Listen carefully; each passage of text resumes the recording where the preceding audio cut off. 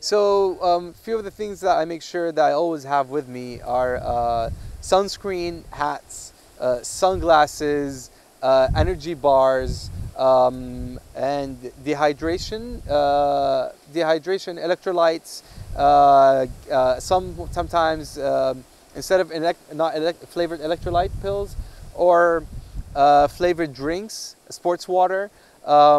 Just on the side, in addition to water, because sometimes people think like if I drink a lot of water, I would stay dehydrated. But sometimes water becomes overhydrating and will drop the sodium level in your body. So you would need to take sugar water or electrolytes to establish this balance back in your system.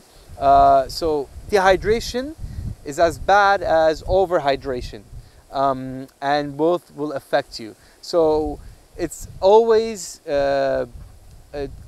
important to have a balance where you are not thirsty but not full.